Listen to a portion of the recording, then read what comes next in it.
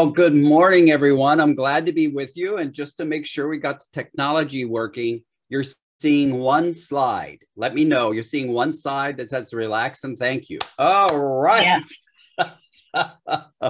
Oh my, how I wish I was in the Sacred Valley too. If you haven't been to that part of Peru, it is amazing. So yeah, sit back, relax. Thank you for inviting me. And let's have the first part of a metaphysical romp. And as always, since there may be new people, I like to remind people of my email address, alberthasselbeck@gmail.com. Please feel free to email me. My website is paulhasselbeck.com. And then you can find my podcast at metaphysicalromp2.com that I do with the Reverend Doctors Bill and Cher Holton.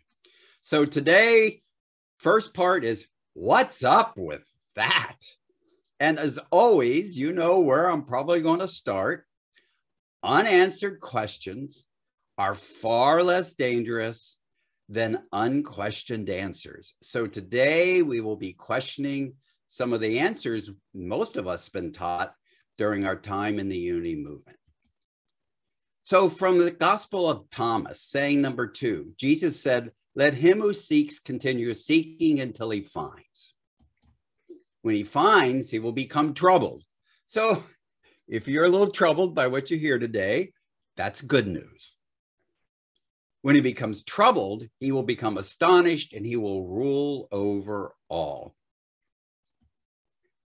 And so Charles Fillmore's primary definition of God was God is it neither male nor female, but principle. Charles Fillmore chimed in too. He said, by the term mind, we mean God, the universal principle, which includes all principles. And so in this one quote, we have mind equals God equals principle, 3 synonyms. And then we're going to add another. Yet there is but one I am. We've all heard about the I am. It cannot be cut into parts. It is principle. So we just learned something else about principle. There's never a drop of it, a piece of it, or a wave of it. It is always present in its entirety at every point in space, all at the same time, said Eric Butterworth. Now, we might be only aware of a drop or a wave or a piece, but it's right there in its entirety. And then the I am is the metaphysical name of the spiritual self, as distinguished from the human self. So we are fully divine and fully human.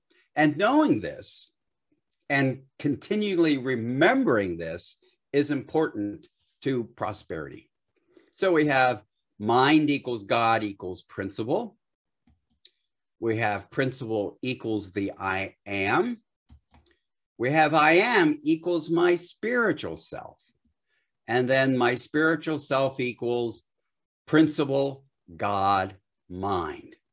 Now, when Charles called the I am our spiritual self, we think it's a self like our human self.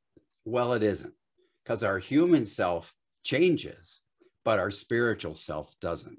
It is immutable, unchangeable, always is, fully present.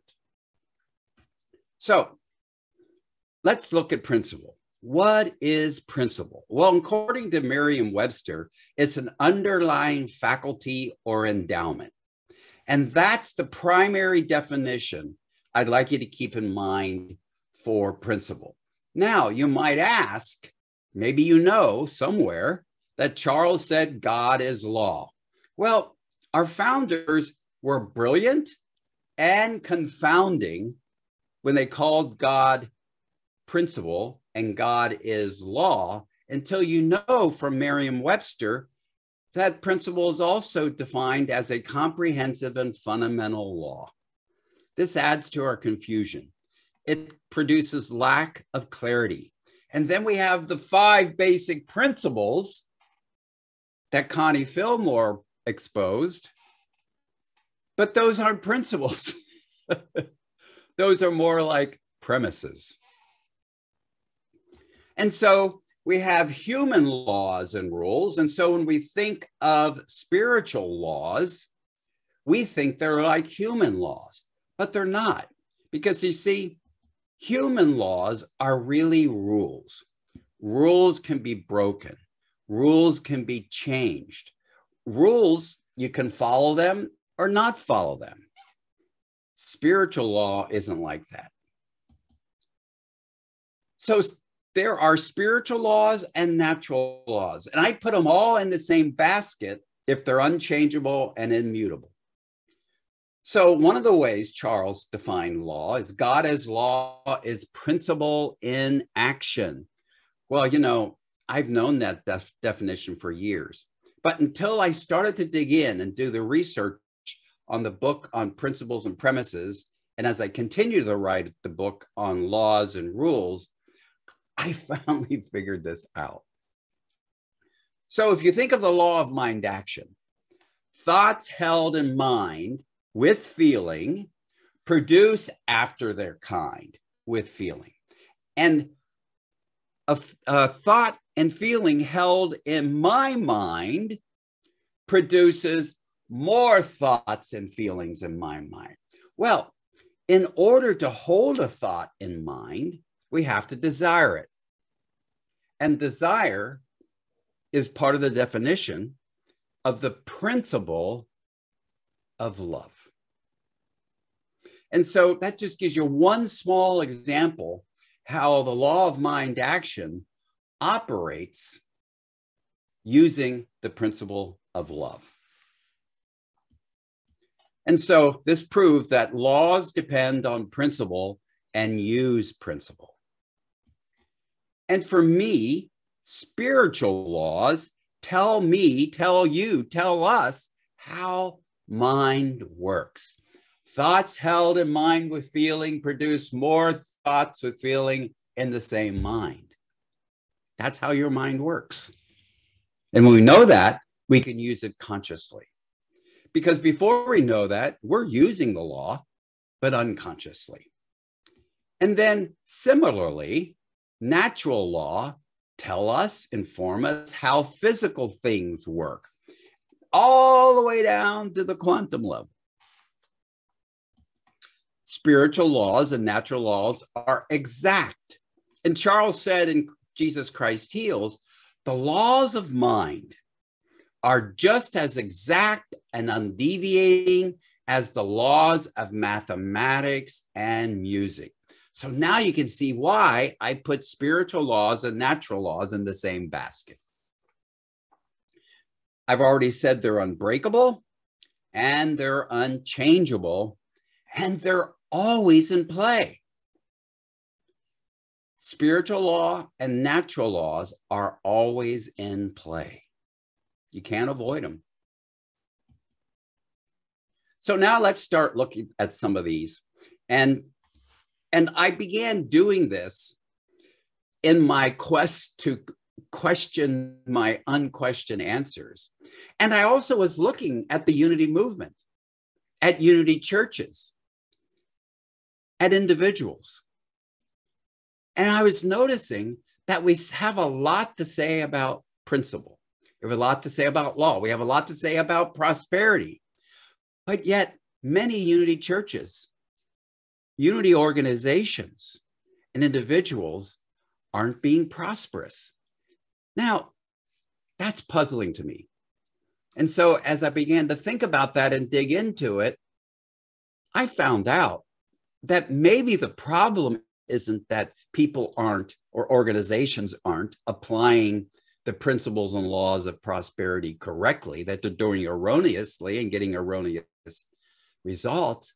Maybe we didn't understand them, and maybe we need to question some of Charles Fillmore's answers. And so here we go. While I have to mute Alexa. Alexa, thank you.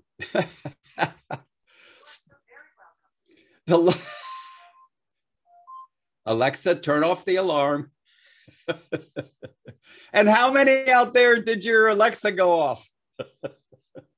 Okay, so Charles talks about the law of supply being a divine law. And he goes on to say, this means that is a law of mind must work through mind. Okay, so there's two things on here I want to look at. So when we're talking about divine law or spiritual law, we're talking about the laws of mind. Divine mind doesn't need laws. Divine mind is law and principle. Our little m mind, that's changeable, definitely needs laws. And so when we speak of spiritual law or divine law, you hear it anywhere, think a law that tells me how my mind works. Okay, so Charles said the law of supply is a divine law. So this is the first law we're going to question. But wait, divine substance is man's supply, according to Charles Fillmore. Supply is spiritual substance, according to Charles Fillmore. And substance is the divine idea of all the underlying reality of all things. Everything that exists, everything that changes, whether it's thought and feelings or whether it's something physical, must have a divine idea underlying them. And a divine idea is a synonym for principle. So when Charles said there's a law of supply, he's calling it a law of principle, but principle isn't a law. Supply is not a law. Supply is a principle, and a very important one, because it's a word that refers to every principle or every divine idea that makes up the universal principle that God is. Supply simply is, friends.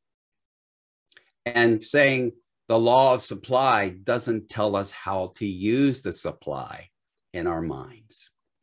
So now let's look at another law, the law of giving and receiving. And I know for some of you, I'm stepping into sacred cow territory.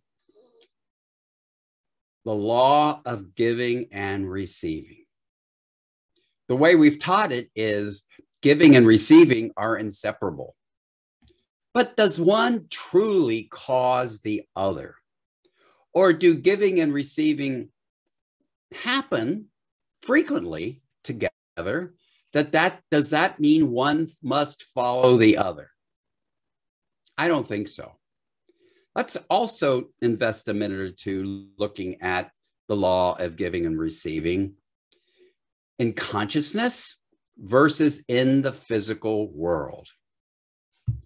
So if I were there and I gave you this pen in the physical world, I would now have less pen and you would have more pen. I would have less pen, you would have more pen. So in the physical world, when I give you a physical thing, I now have less of that physical thing. Now in consciousness, giving and receiving are different.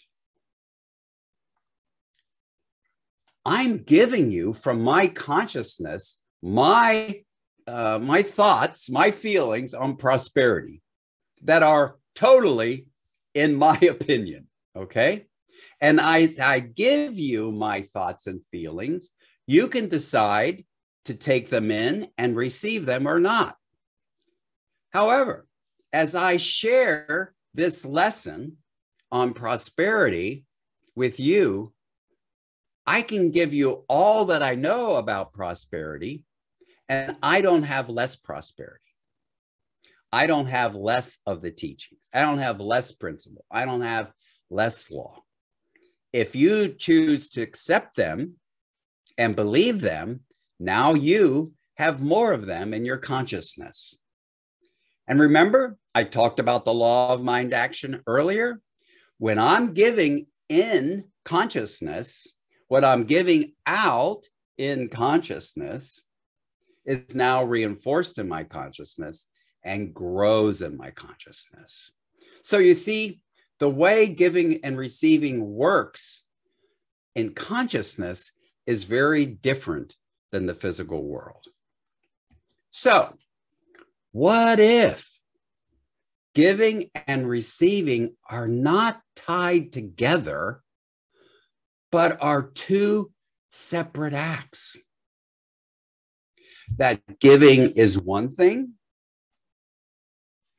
in the physical world, in the outer world, and receiving is a separate thing. And I think the problem that we've had with giving and receiving is we always connect them together. And that makes them a kind of business transaction. That in our world, in our cultures, when I give you something, it puts you in obligation to give something back to me. That I receive something from you. That's a business transaction.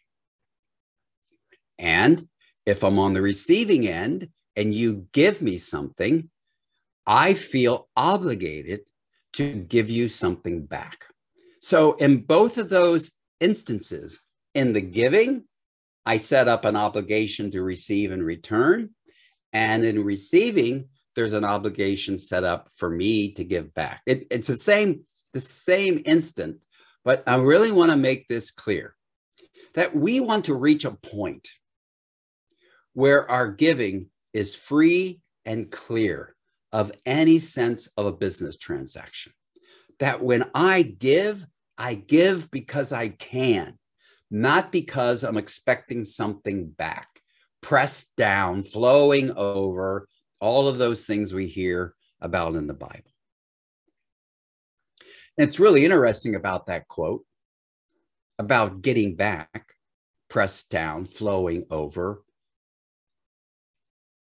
isn't the conversation about consciousness, not about things. And I already said, whatever I give in consciousness, I'm receiving it at the same time. So giving and receiving is different in consciousness. And so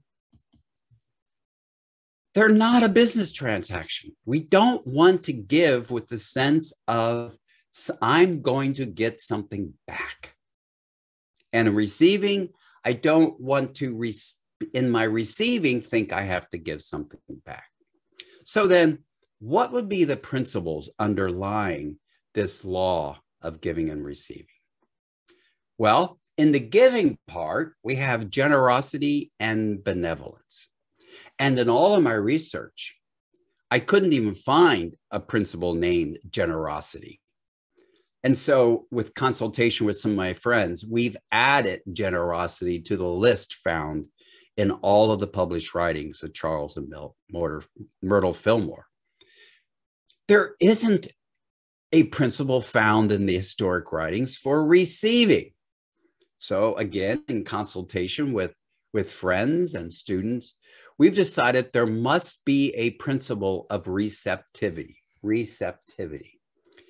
And when that is used erroneously, it becomes taking.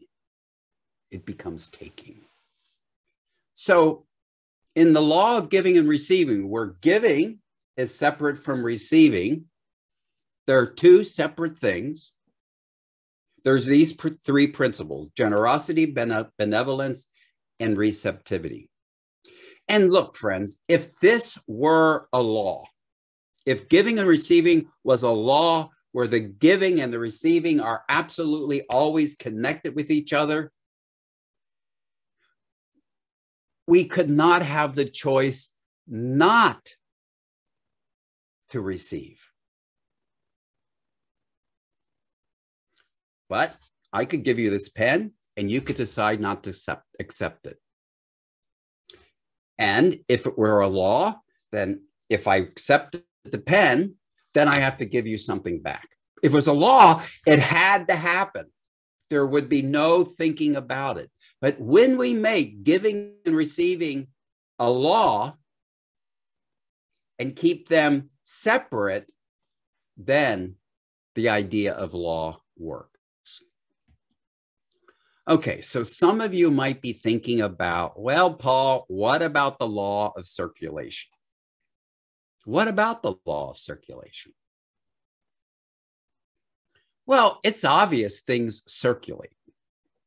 So, for example, animals exhale carbon dioxide, and plants absorb carbon dioxide and give out oxygen. So there is circulation going on.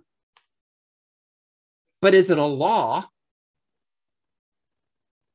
or is it a principle? Is it a law or is it a principle? Well, I probably think principle. I think it's a principle because it's more like a fact or a faculty. Okay, now we're going to address a bigger sacred cow, the law of tithing. The law of tithing. That simply says we should give 10%. Well, first of all, is it a law or a rule? So you knew I was going there. We give 10% of what we have received to where we've been spiritually fed. Well, give to where you are spiritually fed. Well, that sets us up with a little problem. And I've seen it in multiple churches. If we have tied the law of tithing to where we're spiritually fed, then when I'm in the process of giving to my church, I have to first evaluate, have I been spiritually fed? And if I haven't been spiritually fed, I can choose not to give. I don't like that much, friends. And then there are some teachers going around that say, if you don't give, God will take it from you through unexpected expenses. Yeah. That sounds like punishment to me and sounds like the God of my childhood. If you don't give, God will take it from you through unexpected expenses.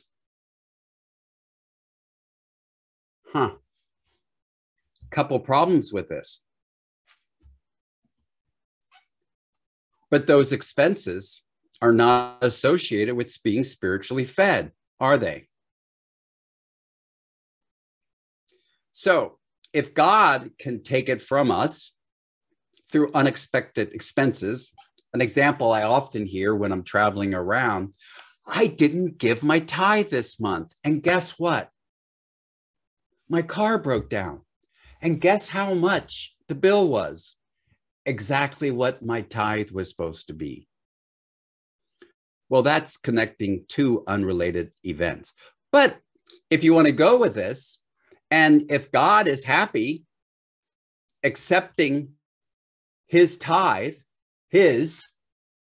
because this is about a traditional God, by you giving money to the auto mechanic, then why can't we give our tithe to anyone we want?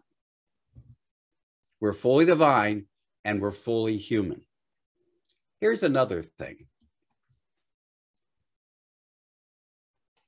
If God can take it from you, then why give at all if God can take it away anyway? It would be automatic. It would be like the law of tithing is saying that God can do an automatic withdrawal from your bank account.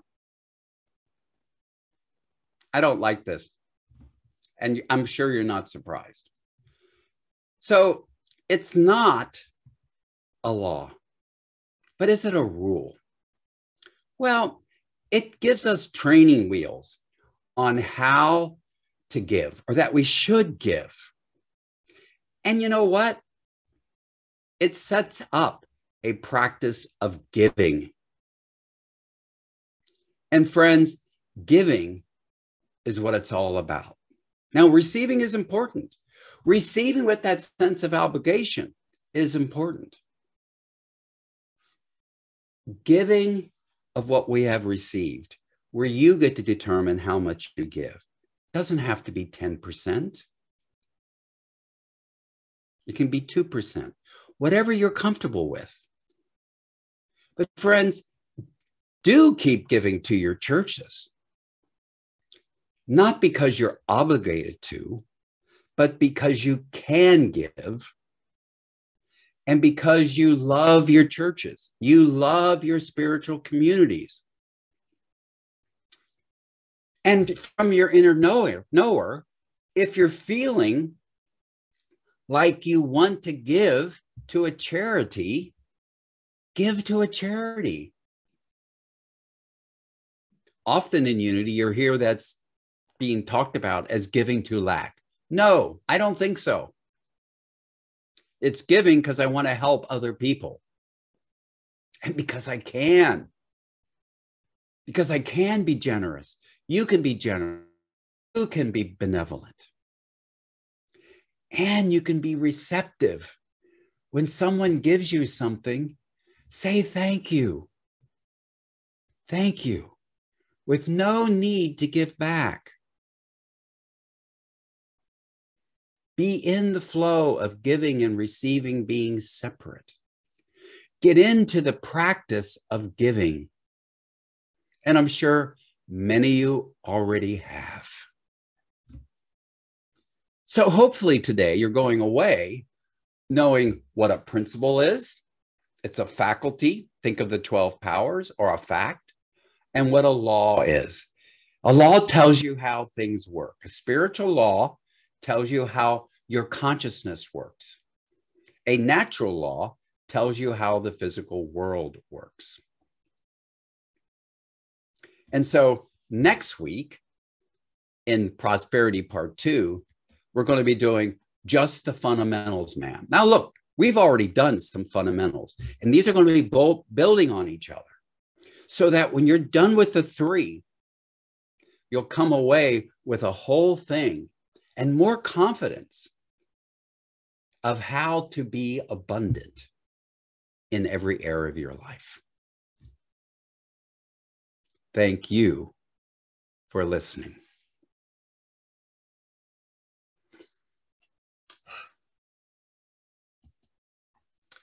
All right, so I invite each of you now to take a few deep breaths, especially if you've been troubled by some of the things I've said. Remember, being troubled is not a bad thing. It sets us up to look deeper. And so as we take these deep breaths and let them out, I invite you to keep your eyes open, or maybe you want to close your eyes. I close my eyes to shut out what's coming in, the information that's coming in from the outer to the inner, because I want to pivot and be focused more closely, more keenly on my innate divinity.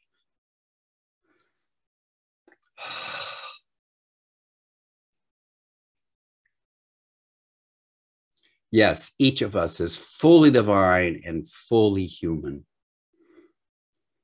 We are identical in our divinity. Because the divine is everywhere present in its entirety at every point, all at the same time.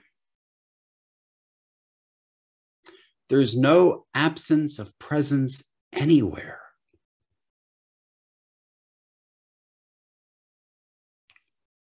And there is never, ever just a piece or a part or a wave of the divine. You are fully divine and fully human at every 37.2 trillion of your cells.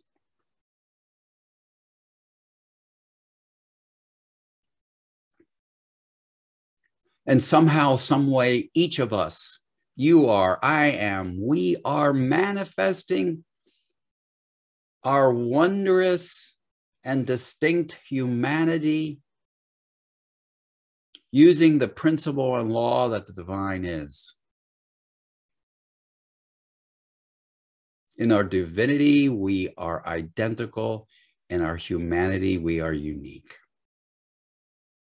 And each of us expresses our humanity uniquely according to the condition and the levels and the quality of our mind or consciousness. So let us take this idea. Let's invest this time with the idea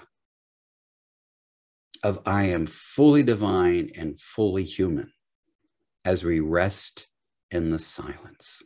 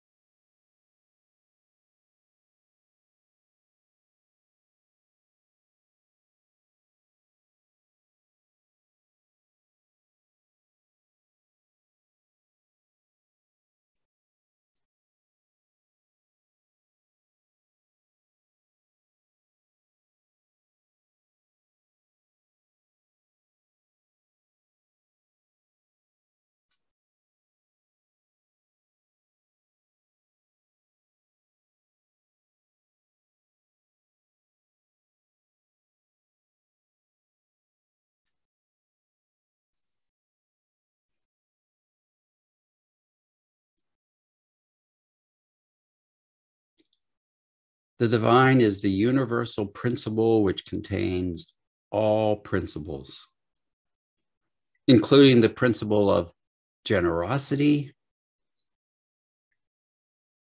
benevolence, and receptivity.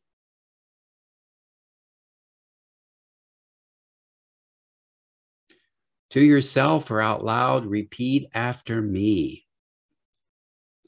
I am generosity.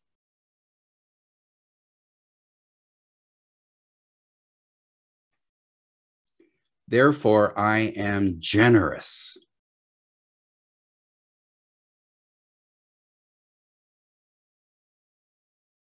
I am benevolence.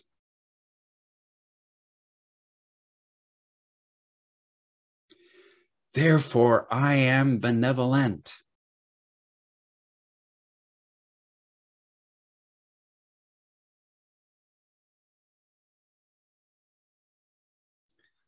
I am receptivity.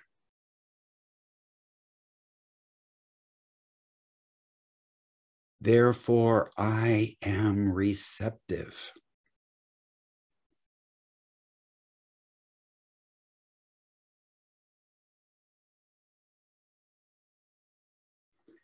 I am fully divine and fully human.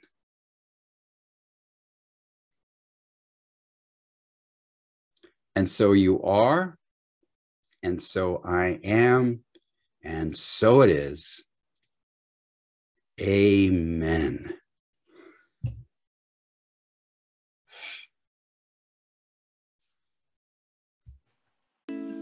I am so blessed. I am so blessed. I am so grateful for all that I have. I am so blessed. I am so blessed. I am so grateful. I am so blessed.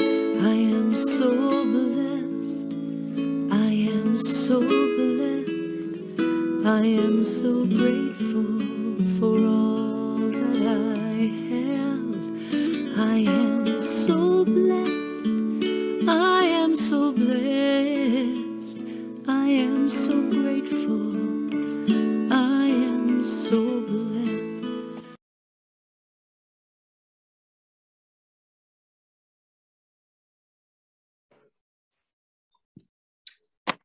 Thank you. I'm on my phone now. Thank you for, well, I would call this a liberating lesson that you shared, Reverend Paul. They are sacred cows, and most of us probably at one time or another questioned them and then sometimes fell into the dogma of following them. And so I feel that freedom beginning to shed light, which enables us now to contemplate all of that within our own lives and within our spiritual communities. So I'm absolutely grateful for your share, for the inquisitive, curious mind that you have that enables you to question and share. So thank you, thank you, thank you. And that leads us into our own flow of prosperity. And as Reverend Paul said, we give because we can. We give because we love. We give because we love our community. We love the wisdom that we gain from being part of a community and the connection that we feel as being part of a community. And so I welcome each of you to just feel into the abundance that you already are, to the prosperity that you already are, and gratefully receive your contribution, your gift to maintaining Unity Spiritual Center Ottawa and Unity Kitchener with the generosity of your financial prosperity. And so let us know together, divine love as me blesses, I'm having a hard time seeing this, blesses and multiplies all that I give, all that I have, and all that I receive, and I am grateful. And I'm going to suggest we say that again and really feel it into the core of our being. Divine love, as me, blesses and multiplies all that I give, all that I have, and all that I receive, and I am grateful. Thank you. Thank you, everyone. And so this service cannot occur without the generosity of everyone that has played a role, that have given their time and talent to uplift us this Sunday. And I'm grateful to each of you for saying yes and for being present. We welcome your feedback on the service today. So please send your comments to the office at officeunityottawa@yahoo.ca. And I want to extend a real thank you to Cheryl, as this is her first, her debut appearance as our Sunday service coordinator. And well done, Cheryl. And you've navigated quite a few things this morning, and we're delighted, absolutely delighted to have you on board. So next week, March 13th, we have Reverend Paul back, as he said at the close of his lesson, to talk about the second step of prosperity, just the fundamentals. And I know that you'll all be back to receive that knowledge and opportunity to grow. So in closing, as we bring our service to a close, I invite you to explore at least one of the insights that spoke to you today, and go in beauty, go in peace, go in grace. As our prayer partner for the week, Ontario shares the prayer of protection, and she will be followed by an uplifting music video and fellowship. Welcome, Anne. Thank you, Linda. As you move into your day, may you feel inspired and uplifted to do what is yours to do this day, guided by the living, loving energy of God within you and all around you as you shine your light into the world as an inseparable part of the world. As we come together and close the service, let us pray holding our prayer request, and join me in saying the prayer of protection. The light of God surrounds us. I am the light. The love of God enfolds us. I am the love. The power of God protects us. I am the power. The presence of God watches over us. I am the presence. Wherever we are, God is, and all is well. We give thanks and appreciation for this time together and the reflections of our service. We go knowing that where we go, God is, peace is. Go in peace, go in love.